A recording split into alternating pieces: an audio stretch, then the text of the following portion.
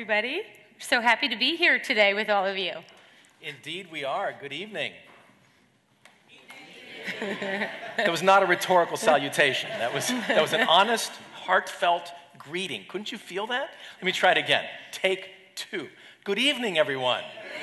And a heartfelt response. You know, it's really important for me as a philosopher to get the heartfelt response because I'm not entirely sure that I exist and I'm not sure that you exist. And so when I hear back something from you, that is highly reassuring to me. Just an honor and a delight to be able to gather together with you this evening to talk about some really important topics that are important for everyone in all of our lives. We're very grateful to Vanessa for that lovely introduction and for your partnership over the years, and to Mark Williamson for his great support, to all the volunteers who've helped make this evening possible. I love just the name Action for Happiness and all the work that is being done under that name.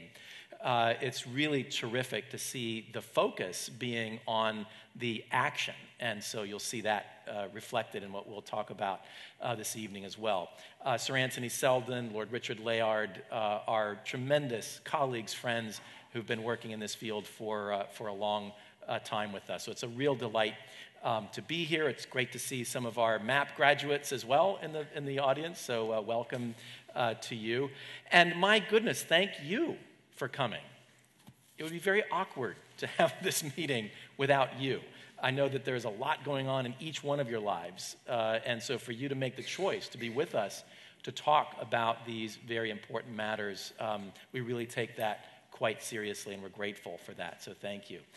We're excited to talk this evening about being happy together and how positive psychology can help us improve our relationships.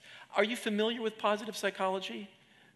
Okay, so many of you are, some of you not as much perhaps, but basically the field of positive psychology is about 20 years old or so, and the field was founded by leading psychologists who noted that psychology tended to focus on what is wrong with people and how to fix it, which of course is very important, but seemed to be neglecting the other side, the complementary side of focusing on what goes well with people and how to cultivate it, which is just as important and honestly a whole lot more fun. So we want to talk about some of the basic ideas and research in positive psychology as connected to relationships this evening. So when I first started studying positive psychology more than 10 years ago, I was really fascinated by the research. I was also wondering why there wasn't focus on relationships. So a lot of the research I studied, I heard about individual well-being. We know that's, of course, incredibly important. We also know, though, that as social animals, we exist in relationship with others.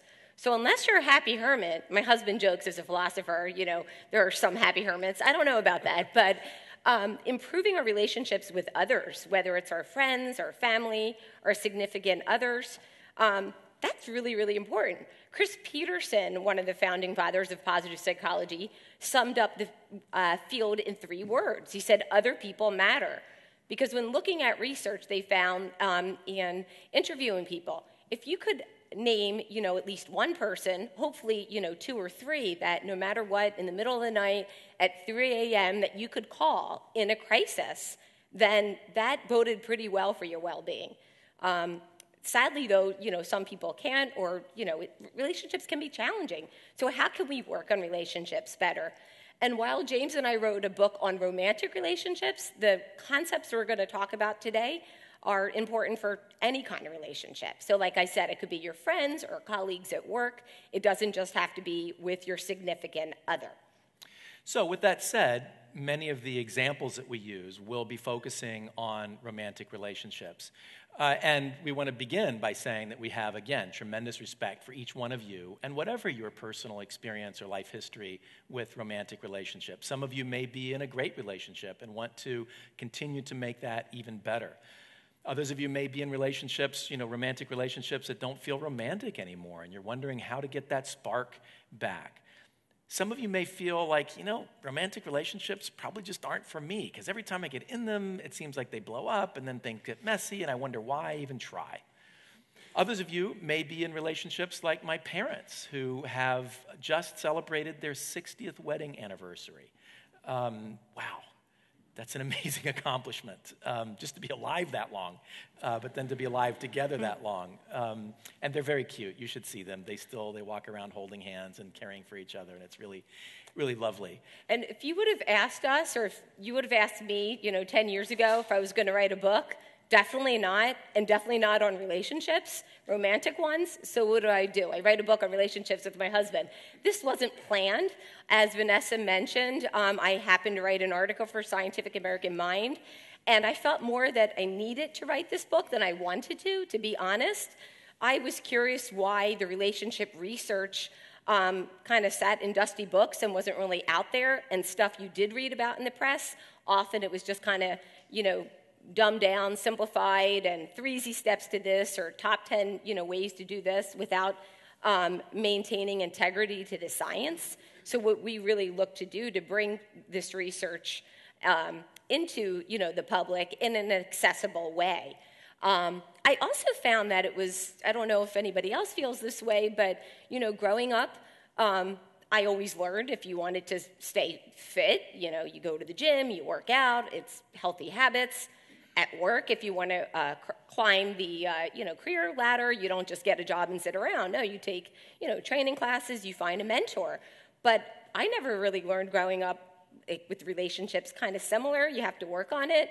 And if you looked at pop culture like many of us do, I mean, I'm guilty of working in the media a long time, so maybe I was a little jaded, but I just kind of thought, like what the fairy tale book said, you meet your Prince Charming, you fall in love, you get married, and that's it. And I think a lot in our movies and in culture today, it's often portrayed that way. And I think it does a real disservice. I think if we looked at relationships the way we looked at other areas of our life and realizing it takes work, it would probably help most people.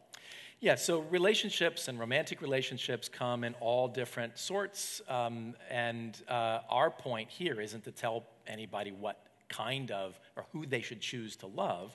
What we're trying to do is to think about how we can all love well or love better in whatever relationship we find ourselves in. Now, across the pond, a few months ago, we were all riveted by a particular relationship that was celebrated in a unique way here in this country. And of course, it was a very beautiful wedding, and I feel that it brought a lot of communities together, which is a great thing. And they seem like a lovely couple. But even royals have to work on their marriage or relationship like we regular people here. I think that, unfortunately, in pop culture, like I said, that message kind of gets lost by, at least in when it comes to movies, the way romances are portrayed.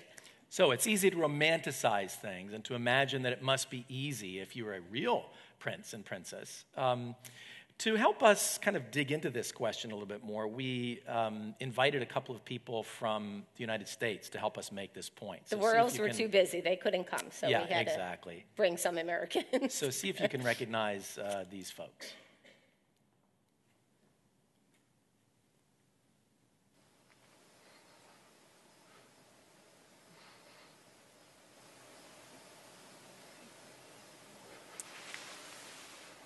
I love you. You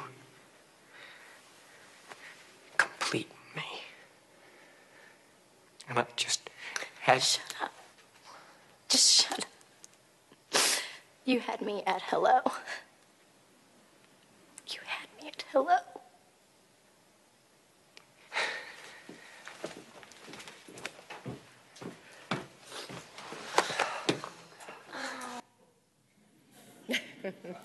So who was this?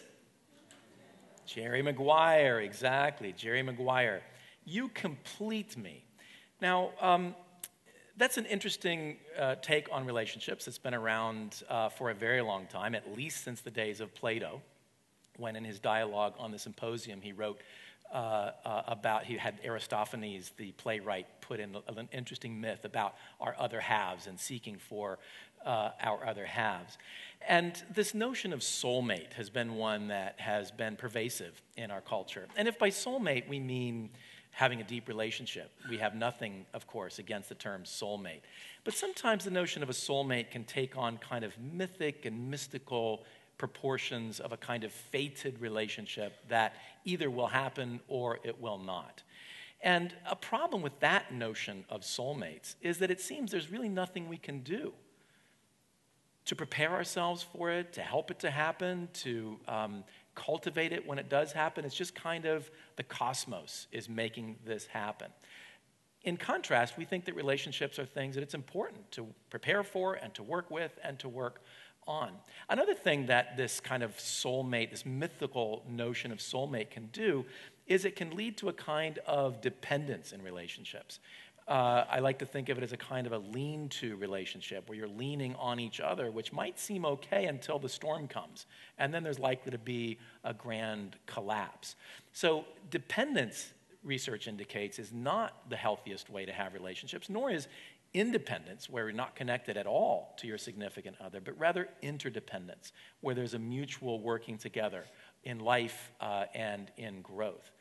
Now, the other part of the, you complete me that can be really problematic is if I say to Susie, you complete me, that seems to indicate she better not change too much, because if she does, she may stop completing me, and then I may stop loving her, right? So there's a lot of pressure on her. Now, if at the same time I'm completing her, then I can't really be free to be myself and grow and learn either. So that can create some interesting and challenging relationship dynamics, let's put it that way.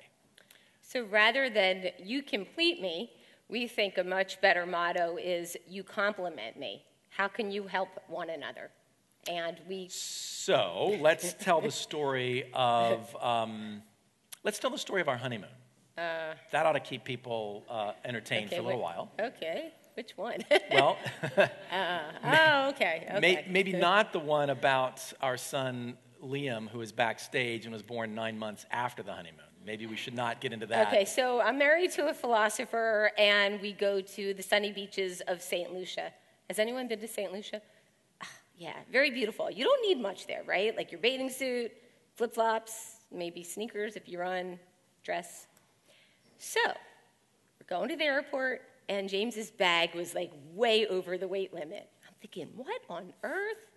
Maybe he has scuba gear. No, I know he doesn't scuba dive. So I was really curious. We paid this hefty fee, and I just couldn't wait till we got to the hotel room. Well, for that too, but I really wanted to know what was in his suitcase. So he opens up his suitcase, and I found dozens of, can anyone guess? Books. And I'm not talking about these paperback books, but hardback, probably first edition, the original Nick and McKeon Ethics, etched in stone. I'm like, really? And I remember looking over at him going, okay, that's what I love about him. He loves to learn. But really, that many on our honeymoon? So fast forward an hour or two later, we're on the beach with the books, having some cocktails. At least I was, with those little umbrella drinks, a couple of them. And we're talking about Aristotle, because that's what one talks about on their honeymoon, right? Sure. Married to a philosopher. So seriously, we're talking about Aristotle, and we're talking about the Nick and McKeon Ethics. I like to tease him. I really like Aristotle too, not as much as James, but we're talking about the good life. Who doesn't want to talk about the good life? And I'll let you take over here, since you're the philosopher. Okay. So I admit that when you think about St. Lucia or romantic relationships, the first thing that pops into your head probably is not Aristotle. But it turns out that Aristotle had some important things to say about relationships that have stood the test of time and are important insights for us today. So Aristotle says that human beings love three different kinds of things. He says we love what is useful, we love what is pleasurable, and we love what is good. And furthermore, he says we have relationships, friendships that correspond to each one of these loves. So think about it in your own life. I'm sure you've had friendships of usefulness or utility where it's been mutually beneficial to be friends with each other. Maybe you've been on a sports team, or maybe you've had a study buddy, or maybe you've had a business partner. And it's been really great for both of you to have that relationship because you've helped each other achieve things that you otherwise wouldn't have been able to. Aristotle says, furthermore, we have friendships of pleasure. And so again, hopefully you've had friends in your life that are just fun to hang out with. It's great to go out on the weekends Think with of your them. college buds, right? You go That's out for right. a night on the town with. That's right, and hopefully not just in college times, but also later on as well. And Aristotle says there's nothing wrong with these two different types of friendship. But he says there's a third level of friendship that is even more important for human relationships, and that is relationships, friendships based on virtue. That's when you see the good in the other person, and that's what attracts you to that other person, their good character. And that goodness, that virtue, that character in the other person can even inspire you to want to be a better person yourself. So, this is what we were talking about over drinks on the beach in St. Lucia. So we were talking about this notion of Aristotelian friendship, and I said, I think that's really beautiful. And why did Aristotle have to limit this just to platonic friends? What if we took this up a notch and we applied it to our romantic relationship? So hopefully, we have some pleasure going on here, and we were definitely having pleasure on our honeymoon. And usefulness, we bring, different skills to the relationship, like most people do. But what if we really focused on seeing the good in one another and trying to become better individuals and helping one another to become better together as a team? And James said, I love that idea. So we sort of made that like a marital mission statement on really seeing the good and trying to develop ourselves as individuals and as a team. So here are a couple more guests we've invited to help us make this point.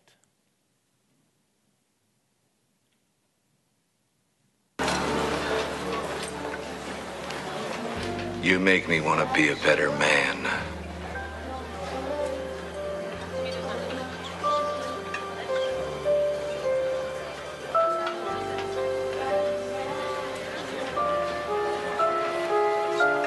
That's maybe the best compliment of my life.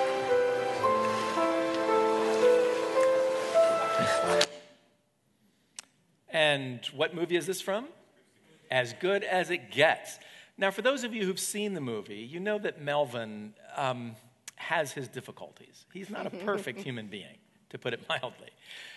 And he sees Carol, who's also not perfect. But he sees Carol, and he sees the good in her. And he's so moved by that it makes him want to be a better man.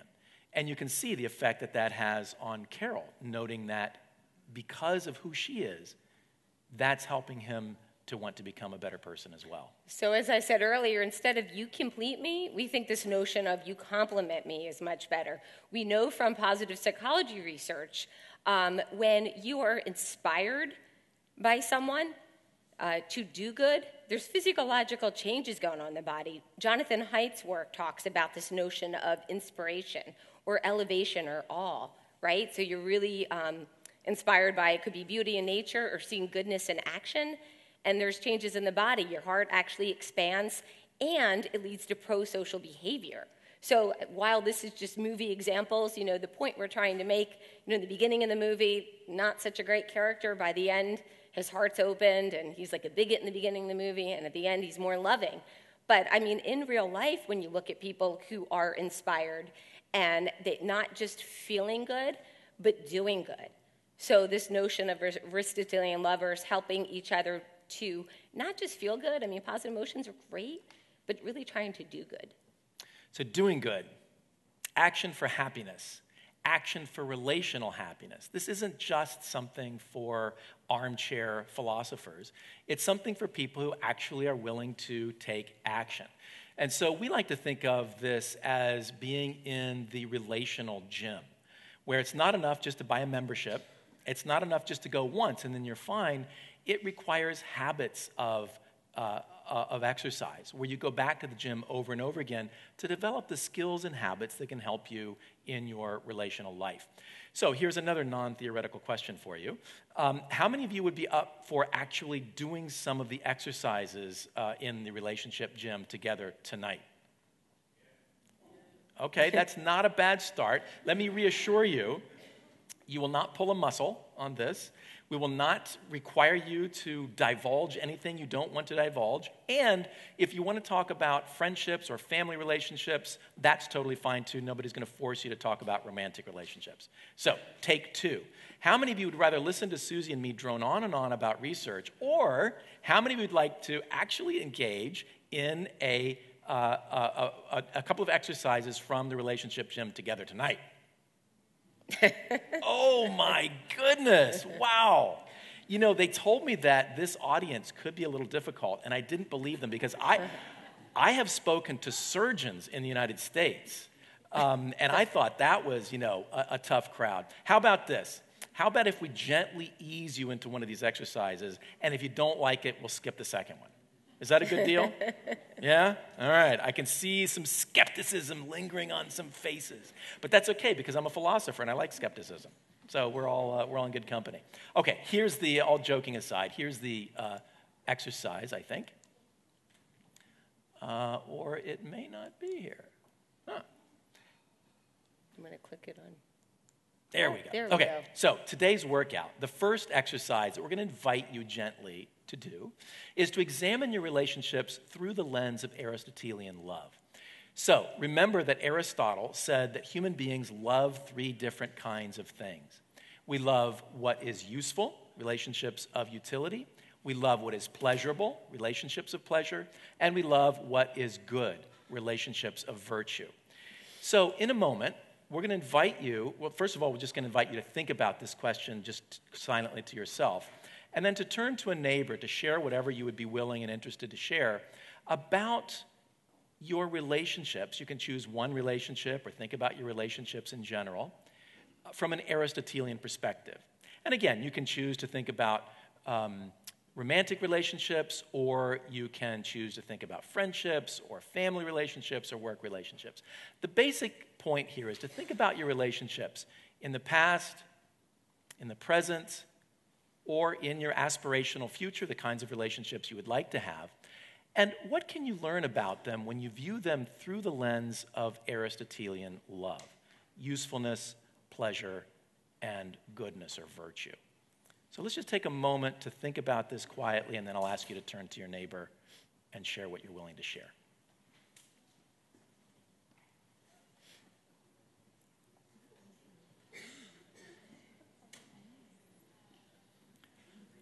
All right, let's take a moment to turn to your neighbor, and if you see somebody who doesn't have a neighbor, make them your neighbor. You can do 3, that's totally fine too. So everybody has a partner. Great.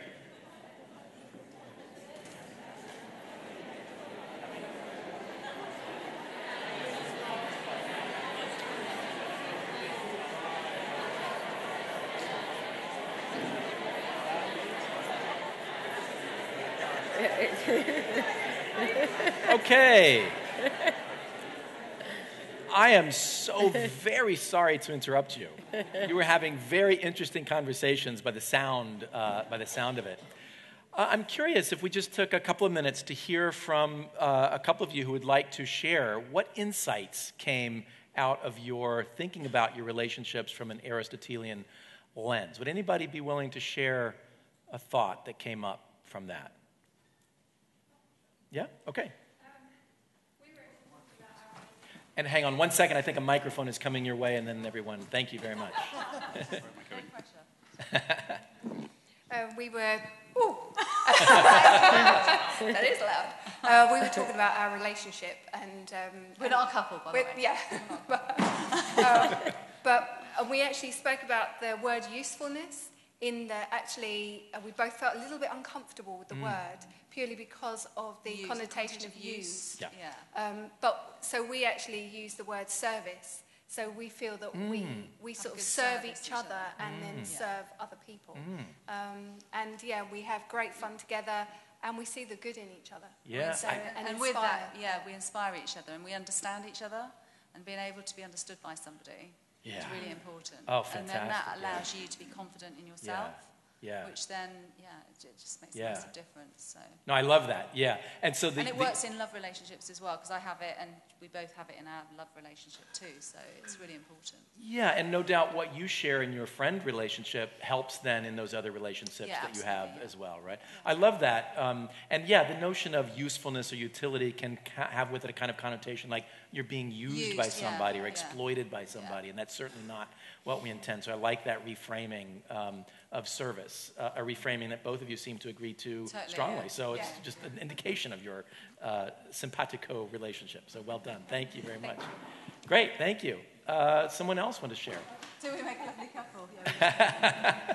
Yes, and the gentleman in the back, or 2/3 of the way in the back. Yeah, great, thank you. I think I consider myself to have a good relationship with my father. So it's just interesting to note that I think the relationship with my father contains all those components. So he's useful to me. We do things for each other, cook food and all that. Pleasure, like we can have a drink with each other, have a good time. We share jokes. We can have fun together. And he inspires me to be a better person. That's beautiful. I hope you tell your dad that, your father that. As the father of a 7-year-old, I can feel even more the power of that. Not all sons feel that way about their fathers, and so you're fortunate in a fortunate circumstance. Beautiful, great. Maybe one more right here in the front. Hello, good evening. So we spoke about how for usefulness, you can have maybe 100 people, and then it'll go down to 50 for pleasure, and then for goodness, it suddenly goes down to maybe 10% of your whole social community of people. So I think that was quite important thing that we've raised. Also, we've raised the fact that you could be in a relationship with someone or have been in a relationship with someone, but necessarily you won't see the goodness, or they won't come and save you from a certain thing, or would do something that a friend would do as well. And I think that's quite painful for people to realize that the more they get towards the goodness part, the less people they have. And I think it's something that I guess we can learn from. Brilliant insights. You guys have definitely read the Nicomachean Ethics of Aristotle, because that's precisely what he says. He says that real friendship, and again, there's nothing wrong in Aristotle's perspective with these other two forms of friendships, but he says that the third level is likely to last longer, right? So if you have a friendship of utility or usefulness, business partners, for example, the business stops, you're not likely to be friends beyond that. Or friendships of pleasure. It's not fun anymore, you graduate from college or whatever, and then you don't see each other anymore. But friendships of virtue, as long as the other person's virtue and your virtue continue to be good, your good character continues, then you're likely to want to be friends with each other. And he says that it requires an investment of time. And so you're not going to have, how many friends do people have on Facebook these days? Like not going to have friendships of virtue in the thousands. It is going to be a smaller number. That's a really great insight. Good. Well, thank you. Well, I hope you continue this thinking about relationships from an Aristotelian friendship. I think it can be useful to think about the degree to which we focus on helping each other, being mutually beneficial to each other, having mutual pleasure, and then also stimulating each other to improve character. So we then, with this Aristotelian framing, move to the work of positive psychology, and I'm having a little bit of difficulty. There we go. So I was just going to say the backdrop of the book is focusing on seeing the virtue in one another and becoming better individuals and stronger as a team and doing good and putting good out in the world. And then we look to positive psychology research on what are some of those action-oriented things you can do, what habits. And we called through a lot of the research, and the 4 areas we found, these are by no way the only areas or exclusive. These are ones that spoke to us that were research intensive and applied very well to relationships. So the 4 we have listed here that we go into detail about, I don't have time to do that today, but briefly, the first area is promoting a healthy passion. as opposed to an obsessive passion. And this is work by Bob Valerund, who is the former president of the International Positive Psychology Association and the Canadian Psychological Association. And he's dedicated pretty much his life work to the notion of passion and what is a healthy passion. And unfortunately, a lot of those examples we talked about in film and whatnot in pop culture, the way passion's often portrayed, not just with relationships, but it could be with exercise or sport, is this obsessive passion.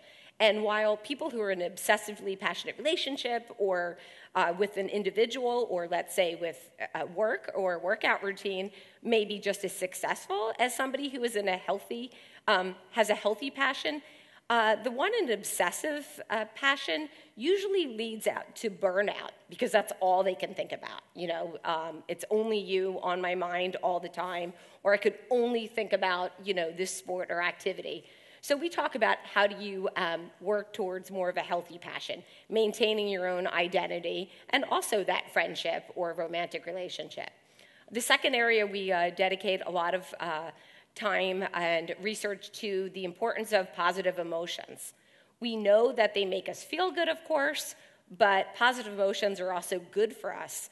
In the beginning of a relationship, of course, we experience an influx of a lot of high arousal positive emotions, not just those high arousal physical positive emotions, but you know, things like joy and gratitude and interest. And later on, sometimes in a relationship, they don't seem to be there as much. Well, the research shows that instead of waiting around for positive emotions to happen, if we could prioritize them into our life, just like you might prioritize, you know, a sport or exercise or something you love to do. So thinking about what are those activities I enjoy doing, maybe before my relationship, and how can I plan them into my day? And then positive emotions will result from that. The next area we talk about is mindfully savoring. I think this is so important, and we talk a lot about mindfulness as well.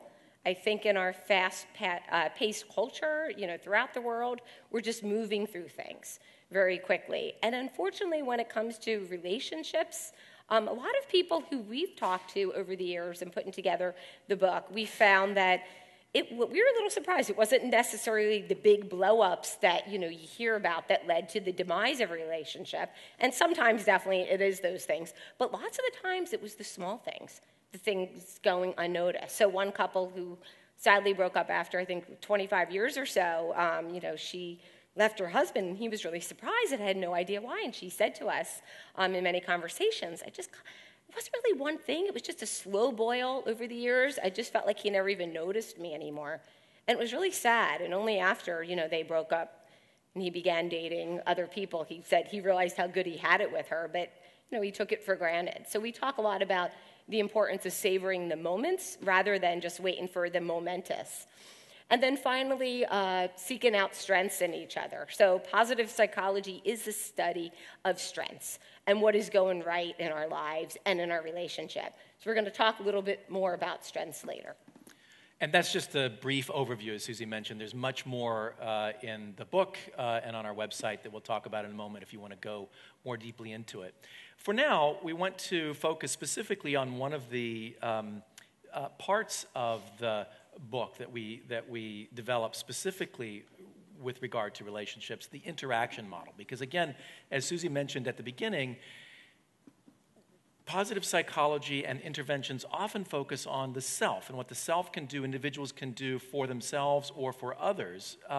But in a relational situation, there's a duality, there's a dynamic nature that's important to keep in mind there. So, let me ask you a question. How many of you have ever been on the highway and you have seen another driver do something unbelievably stupid, dangerous, or reckless? Let me see your hands.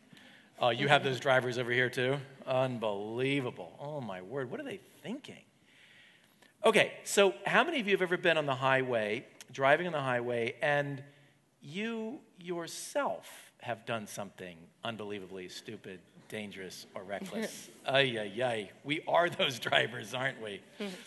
So why is it that we have this experience on the highway, and then the next day we get on the highway again, and it's a whole new day, and we don't think about it?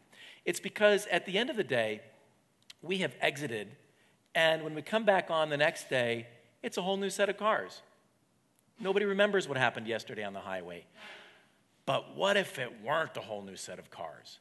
What if it were the same set of cars we drive with day in and day out? Yep, there's that yellow car that we almost drove off the road yesterday, and that purple car that almost drove off. We would drive very differently if it was the same set of cars, right? And I think that that's a good metaphor for our relationships. We go through our lives surrounded closely by many of the same kinds of people, whether it's at work or in our families or in our romantic relationships. And so it's really important to understand the dynamic of that interaction, not just what we do, the actions that we take, but also how we respond to the actions that other people take as well. So we want to apply this interaction model now and talk a little bit more about how it connects to strengths. Okay, I just want to make one comment about Sure. the interaction model. Lots of times when we're talking to people, they say, well, what if my partner, my romantic partner, or my friend doesn't want to work on that? Then, am I at a loss? And no, because as we know, if you look at a science experiment, as long as you're changing, one side of it, you're going to have a different result. So it may take, a little longer if somebody's unwilling, but we know when we start changing the way we act or react, the interaction changes. So there's always hope, even if, your partner, if you're in a relationship and feeling stuck, by changing and doing something different, you could have a positive result. So, who's familiar with the VIA classification of strengths? Okay, a lot of you are. Okay, so I'm just going to say in brief, that's positive psychologists, looked across time and cultures and found 24 strengths. As we know that we're all naturally, we have a lot of these strengths and in different configurations. Things like creativity, love of learning, leadership, and it's really like the backbone, I'd say. Some people call it positive psychology just the science of strengths. And these are really important to our well-being. We're going to go into strengths in a little bit more. And when James and I looked at these strengths, we noticed there was like a giving and a receiving side of the strengths. So some of the strengths in particular, like love, it's one thing to be able to love others. It's another thing to be able to receive the love of others, right? We all know people who have no problem loving other people, but you try to express love to them and they can't really take it in, it seems. Or there are people who have no problem allowing themselves to be loved, but just don't ask for that love in return. Similarly, it's one thing to forgive someone else.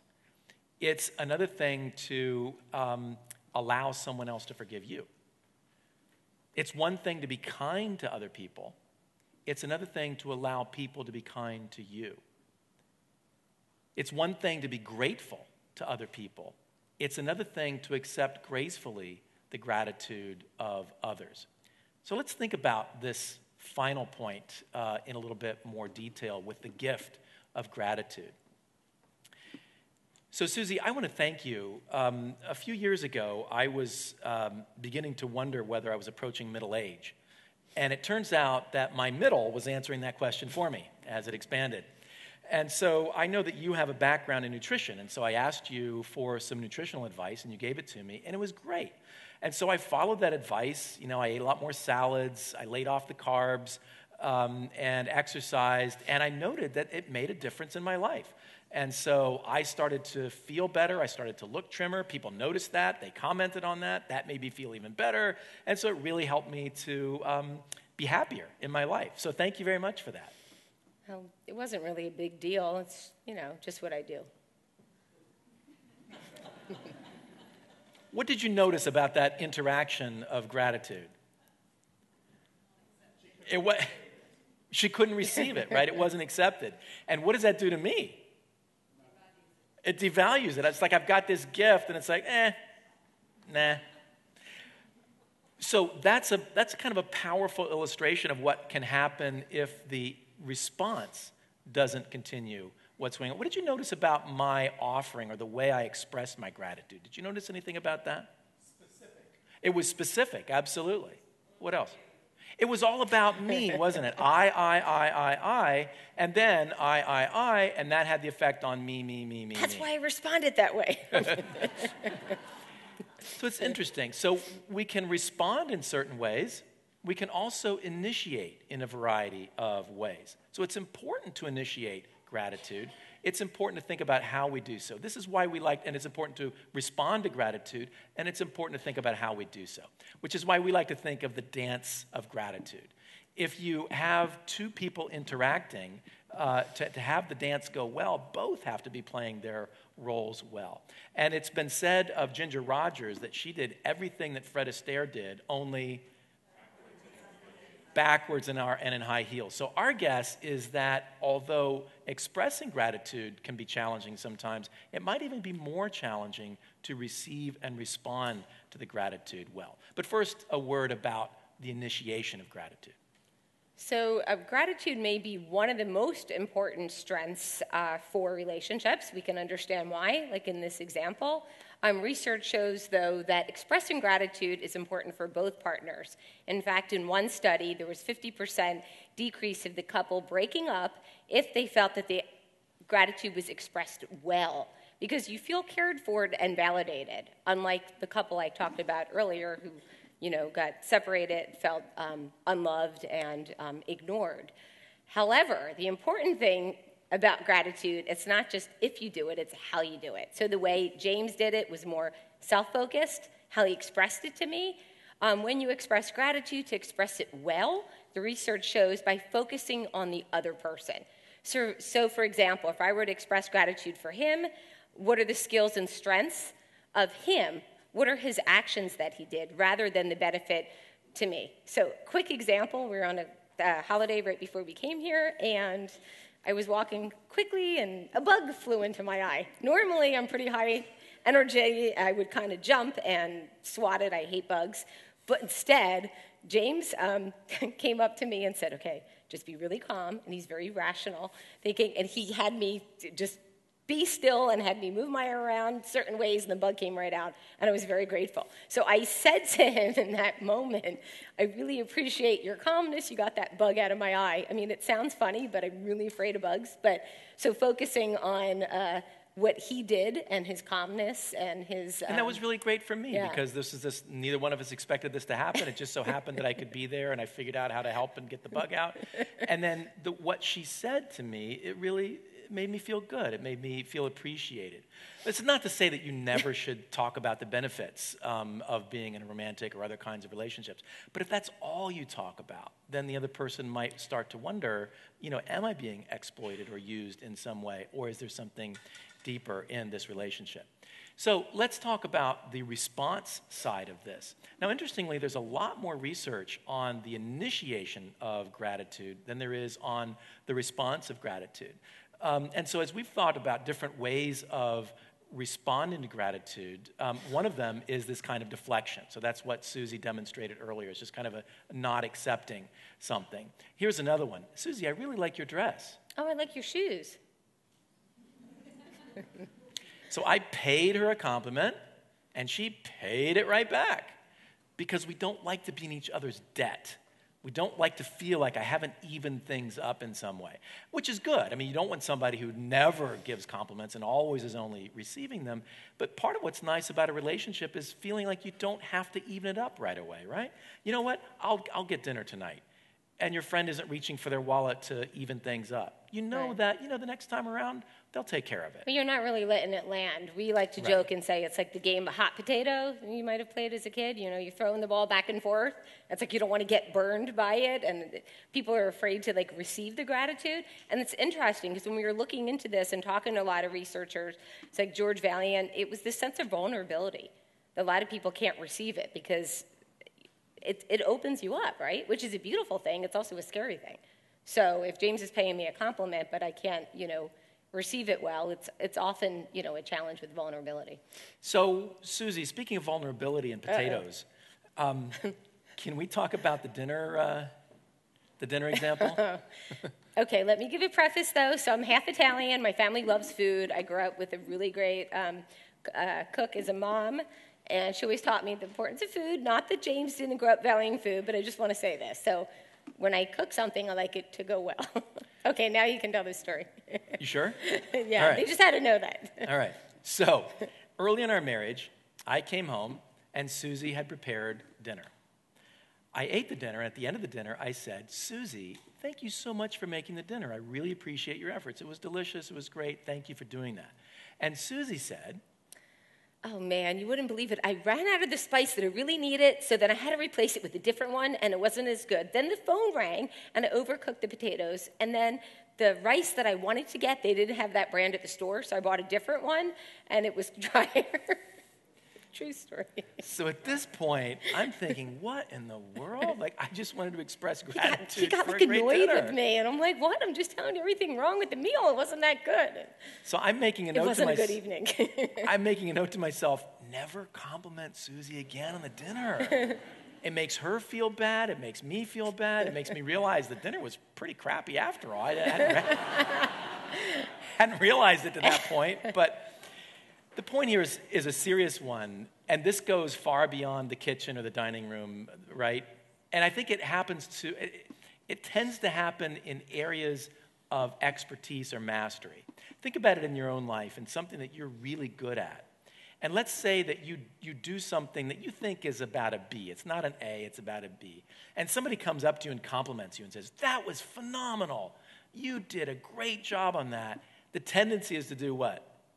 Oh, if you only knew what I'm capable of.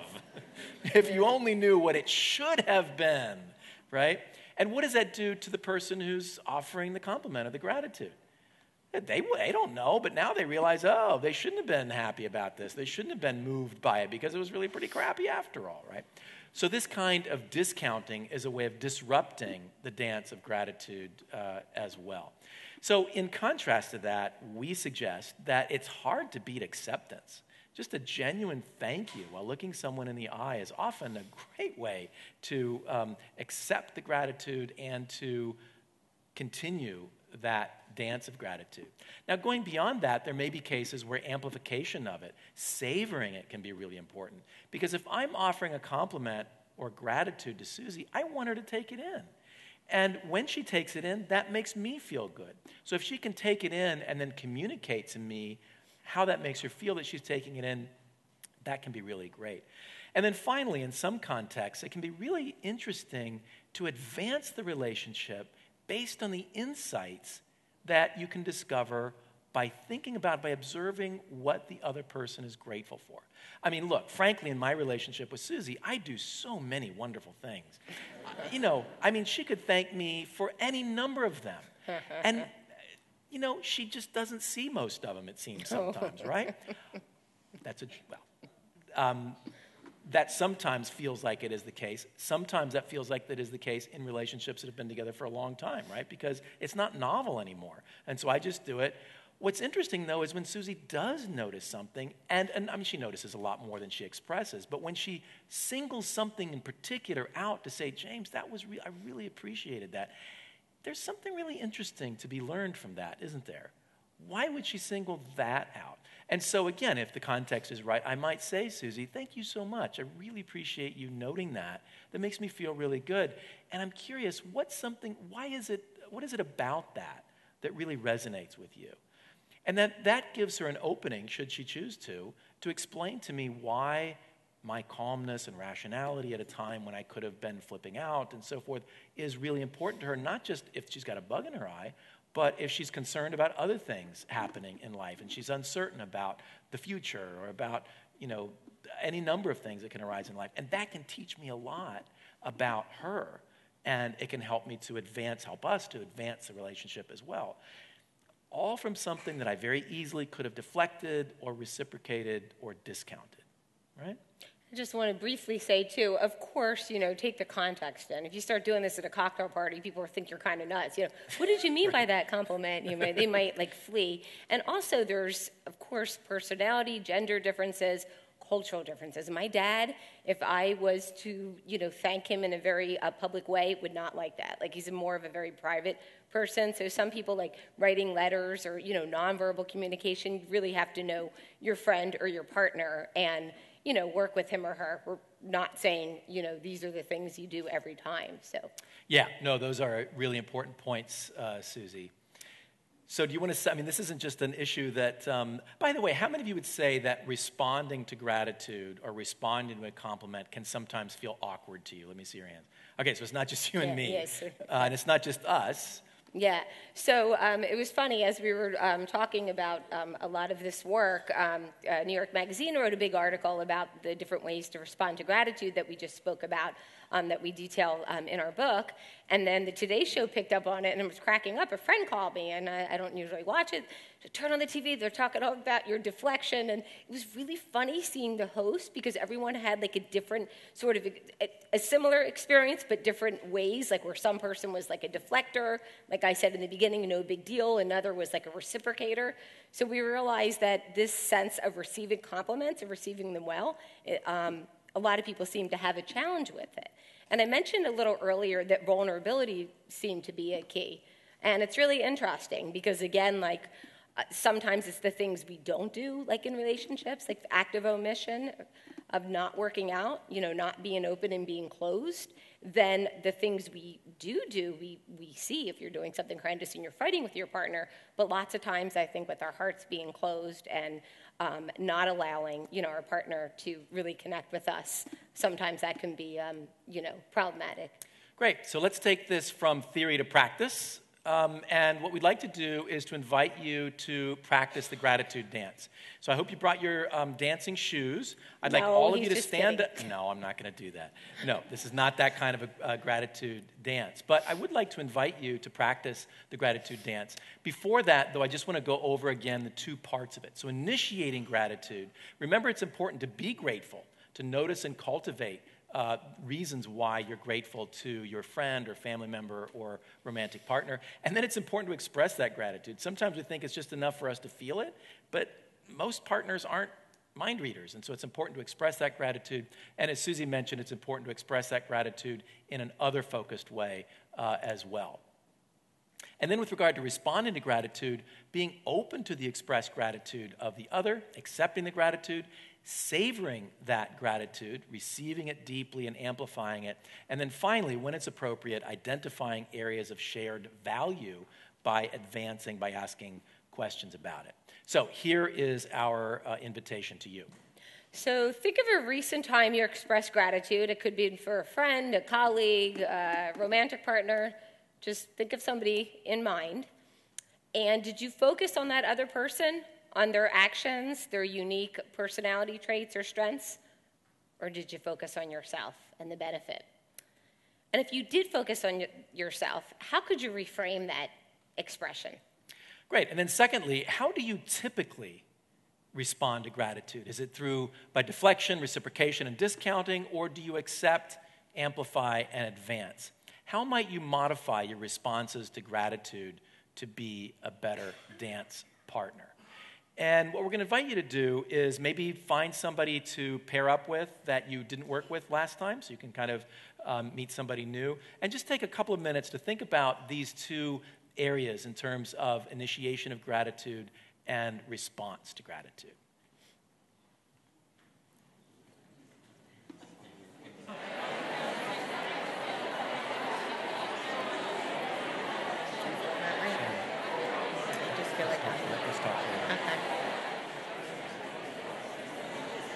All right.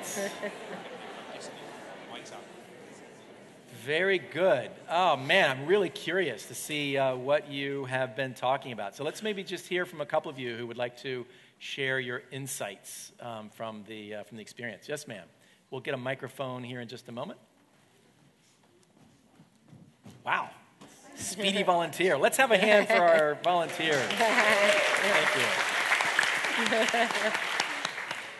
So we were just having a conversation, and I was making the link between feeling a lack of entitlement and the debt concept. And I was saying to the person I was speaking to that when anyone, like a stranger, is really kind to me, I then have to feel the need to buy them a gift as a way of cancelling out the debt. And also, I was like, this whole gratitude thing and receiving compliments, and I thought if somebody says to me, I like your bag, then I'll say thank you. And then if somebody says, oh, I really appreciate what you did for me, I'll be like, great, I'll take that compliment. But if someone says, oh, I really like this quality about you, then I start to feel, let's change the subject. So, so that was just a little reflection that I had. Yeah, interesting observations. I think, one of the things that I learned from a mentor of mine named John Locke, to whom I owe so much in my life. And as I was getting to know him and I was receiving so much from him, I said to him, John, I don't just want to be a taker. Like, how can I give back to you? And he said something to me very profound. He said, give back to the community. Give back to the community. So I think that's something that we can do with that impulse to be grateful, pay it forward, move it forward, give back to the community. And then it's not just a reciprocation. It's not a hot potato kind of thing. I'm paying you back, but it's I'm paying it forward. I'm extending the goodness and helping it to move forward in the world. Great. Thank you for those observations. Really insightful. Maybe one other person? Yes, in the back.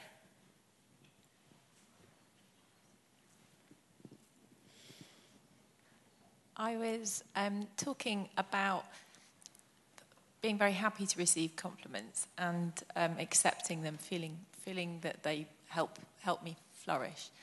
But I also felt that sometimes if I receive compliments where someone is so grateful for something I've helped them with, but has been so easy for me to do and facilitate, that sometimes it's not a deflection, but someone might say, oh, you've done so much for me. It's actually, well, actually, most of it you did yourself. And it's not meant as a deflection, but sometimes there's a rebalancing, I feel, especially I work as a trainer and a facilitator, that people can be overly grateful, not because they don't mean it, but they haven't really realized that they've done the journey mostly themselves. And it's interesting what you were just saying about talking about the community, but I think that sometimes people need to be appreciated for what they've done. And even though they're saying thank you, there's something about how you reciprocate in that conversation. So. Yeah, look, I think that's a really insightful comment. And it really raises the point that this is not a one-size-fits-all. It's not a formula. And so there may be contexts where the person is kind of projecting onto you strengths that they themselves have.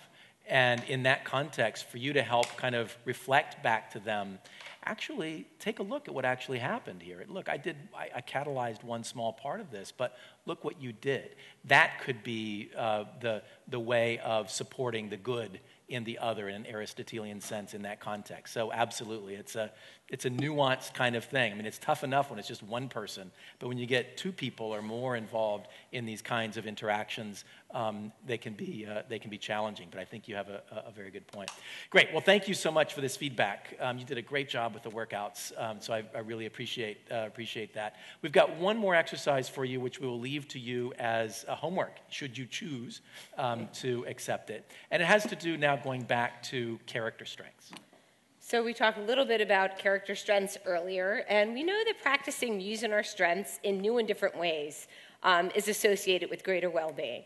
And more recent research we know about character strengths, when we help our partner use his or her strength, it might be like a dormant strength of creativity, but really helping him or her express it, it leads to a greater relational and greater sexual satisfaction. And everybody's waking up, they're like, oh, okay, sexual satisfaction here. So how can we help our partner, become better and look to his or her strengths, not strengths that we put on them? Okay, so next we want to talk about strength states. First, I want to ask, how many of you have ever been on a date that you kind of were dragged on begrudgingly to do something that you didn't want to do, but you did it because your partner wanted to do it? Okay, some of us. Okay. So we often do it for a partner. Like I spend Saturday evenings, most weekends at the library. No, I'm just kidding with James. But seriously, a lot of us do that. And it's nice, of course, to compromise and do what our partner wants to do. But what if we could go on dates where we both really felt joyous and intrinsically motivated, right? So we like to talk about the notion of a strength state. Has anybody been on a strength state? Okay, like one or two people, good. Okay, so in a strength state, you choose one of your top strengths. And I didn't say earlier, but you could find out, for those of you not familiar with the VIA, the 24 character strengths that positive psychology psychologists looked to cultures across time and found that they're ubiquitous pretty much. Like I said, creativity, love of learning. We all have strengths. We have them in different configurations. You could take a free test, about 10 minutes, the VIA Strengths Survey. We have a link to it on our website, which is buildhappytogether.com. We put the build in there because I like to say it takes work, buildhappytogether.com. Anyhow, when you find out your top strengths, you could choose one of them. So let's say in our example, personal real-life example, I might choose zest is pretty high up there for me. And James, let's say love of learning. And then what is an activity or an outing the two of us can do together where we could use these two strengths that we just named? So a recent example we did, we rented Segways. We live in the historical area of Philadelphia in Pennsylvania. That's me up front, doing my zestful Segwaying. And we did a tour around the old city. This is Pennsylvania Hospital. We had a really great tour guide, and we learned a lot of interesting facts that we never knew about it. And at the end of the day, my sense of adventure was satisfied, and James's love of learning, I'll say peaked, because he really loves to learn, but he was happy. And it's interesting because, as I said, when you use your strengths, it's intrinsically motivated, and using your strengths in novel ways leads to greater satisfaction. So doing dates like this, that are intrinsically motivated rather than extrinsically, you can have a much better time. So our invitation to you is to plan your own strengths date. This can be romantic with your romantic partner. It can be just an afternoon or a morning with a friend or a family member or a colleague at work. So it's very versatile in whatever direction you'd like to take it. It's an assignment that we gave to Larry King and his wife Sean when they interviewed us a few months ago. And so we're looking forward to hearing back what their experience has been like. We're looking forward to hearing back what your experience has been like. So if you'd care to share it with us on the website, Susie mentioned buildhappytogether.com. We'd love to hear about that. So we talked about at the beginning of this evening about how important it is not just to think about relationships. That is important, and it's important to have conversations about these things. It's also important to take action about them. And it's important to do what we like to think of as going into the relationship gym. Now, with all gyms, you have the opportunity of going in by yourself, and that can be rewarding and important. But it's also really nice, isn't it, to go in and take classes at the gym and exercise with other people.